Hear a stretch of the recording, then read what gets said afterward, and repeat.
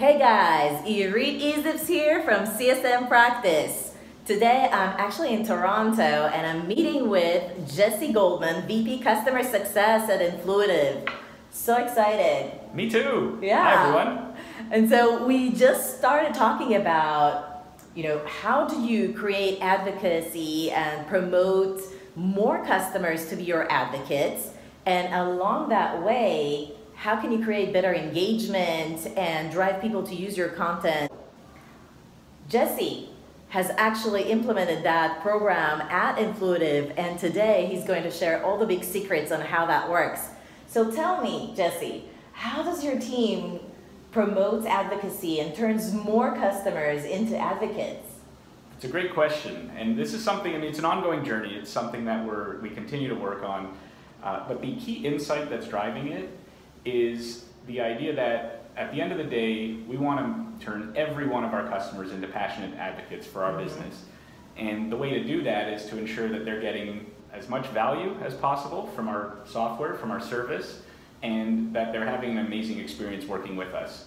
So to do that, what we look at is basically engaging them throughout their journey with the right content, the right time. And it's something we're continuing to implement and we're working on, but what we found is too many organizations just focus on customers that raise their hands. They want to be advocates already. What about the remaining customers? And there are a lot of them usually who either don't know that they have an opportunity to advocate, they may not be ready. So what we're looking at is creating more ways to engage them throughout their life cycle by encouraging more of a gamified experience to consuming content, to participating in education, and also to sharing with each other. So you can almost think about it as acts of advocacy, but through the journey and at the right time for the right person. You may not be ready or willing to raise your hand and publicly share a testimonial, but you might be willing to share some best practices with peers. Got it. You certainly want the how-to guides and things like that. We want to make sure we're surfacing that as effectively as possible so people get what they need and get further along their journey more easily. So I think what I'm hearing you say is that for a customer to become an advocate, first and foremost, they need to learn more about your product, understand more of the value that your solution can bring, get engaged with your content to understand better the value proposition, and then along the way, realize that value and share their findings with their content if they find something that they like with other folks. And that's a level down to actually being an advocate and raising your hand and tweeting their horns about you, but that's part of that journey. So now instead of just looking for advocates that are ready to advocate for you, you're also looking for those who are sort of like in the pipeline to become advocates, if you will, right? It's a great way to think about it, and the beauty of what you just described, Irit, is that in CS we do that anyway.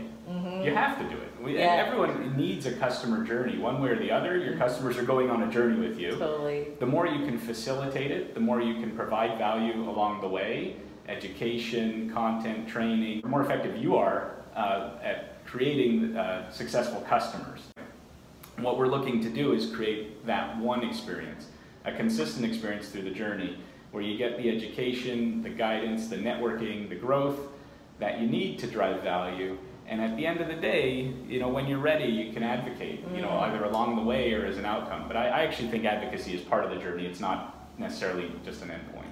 So if I get this right, if before you used your platform, Influitive, to get the ones that are ready to be advocates, be in the system and learn about new content that they can advocate about, now you're leveraging the system to actually promote content that will drive higher engagement. Yeah, and actually it's not just us, but some of our best and most successful customers are thinking about advocacy in this way.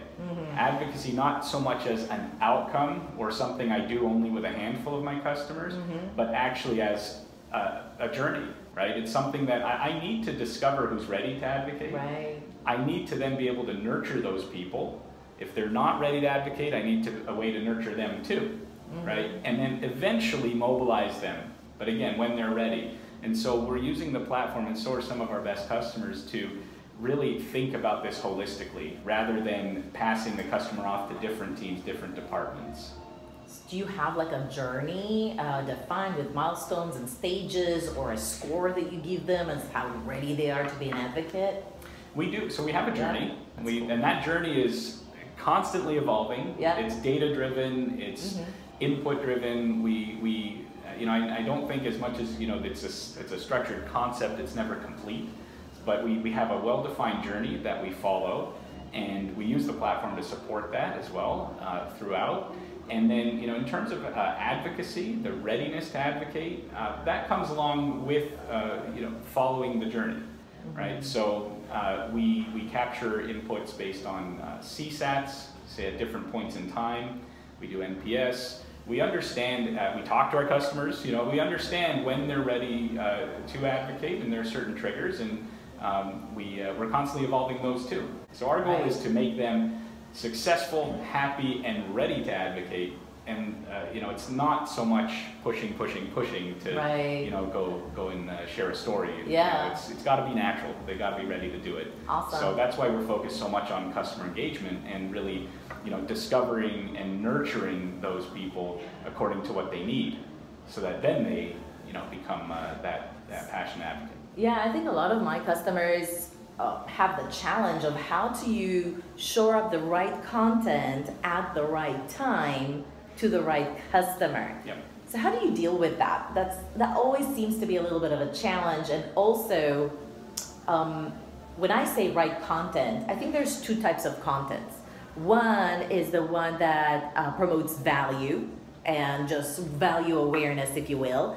And then the other one is how to realize that value so that they don't just think about it as a concept, but they actually have a step-by-step approach that they can implement it quickly and then enjoy those benefits. Amazing. So you're not going to be able to solve everything, right content, right time. So what we do is we look for the lower hanging fruit, so to speak. So we know every customer is going to go through onboarding. They need to consume certain training at certain times.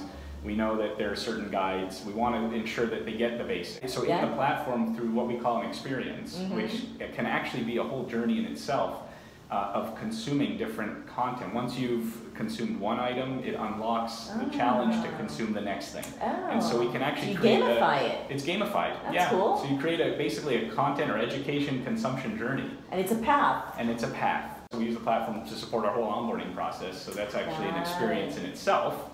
Right, and so what you're doing, again, one place to find all this. So in the onboarding experience, we provide the right content, the right recommendations for training to support onboarding. After that, there's new experience, and it's constantly something we can add to. And if we need to ad hoc, we'll put out a challenge for that too. So I have a few clients where they have maybe just hundreds of clients, but each client might have thousands of users. So I think by gamifying the onboarding, anytime a new user comes in, even if you have a CSM cannot cater to all thousands of users. That's right. So this way you can essentially scale customer success at the user level. That's a great way to think about it. And our CSMs get better insights into where our customers are at, right? And so, it's are they consuming the right content? Are they progressing through the onboarding process, right? So it's a complement. This isn't the customer success platform per se, but it's an engagement layer to drive that more consistent experience. The added benefit is at the end of the day, those customers are in one place where they're ultimately also going to advocate. Advocacy is something we love to see, but the goals for the teams are more about value, the success of our customers first and foremost.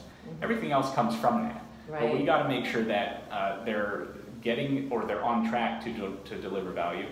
All right, guys, if you want to hear more about how Influitive can help drive engagement or make your advocacy program a lot more efficient, they actually have a conference this December. It's called AdvoCamp. Isn't it in San Francisco? It is. It is. December. I know, because I've been to one just last year.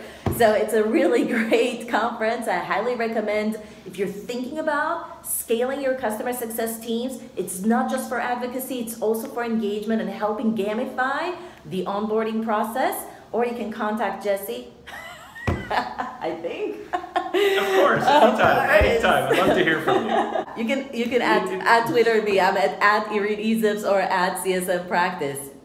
Anything else? No, it's great. I appreciate the conversation. It's all about advocacy, but customer engagement is the key, and that's how we're thinking about it now. It's more efficient customer engagement is how you nurture your customers, not just to advocacy, but also to get the outcomes that they want, right? And that's the key, right? That's Absolutely. value for life.